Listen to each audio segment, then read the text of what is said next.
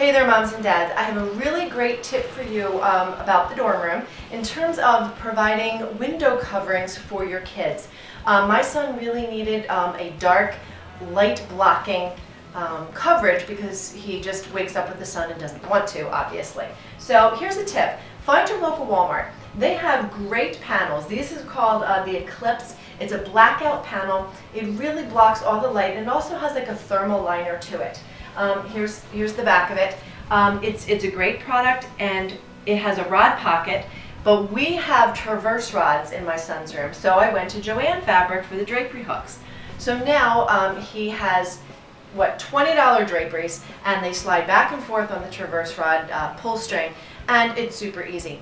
If you don't have a pull string traverse rod, you can just get a tension rod and hang it up by the rod pocket. Super easy, find your own Walmart, and they've got a whole bunch of colors.